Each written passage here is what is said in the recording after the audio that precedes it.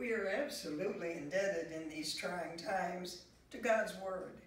Scripture gives us great encouragement and comfort. We also can turn to our hymnals at times for answers to our problems. Here are some lines from a favorite song. Grant us wisdom, grant us courage for the facing of this hour.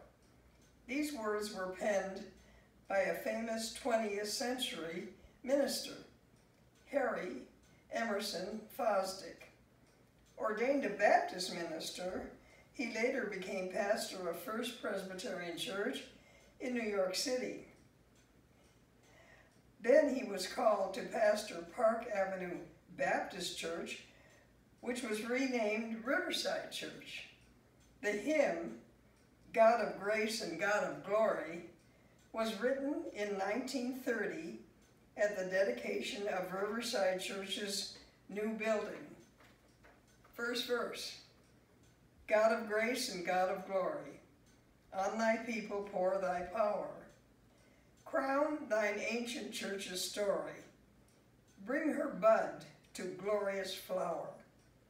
Grant us wisdom, grant us courage for the facing of this hour.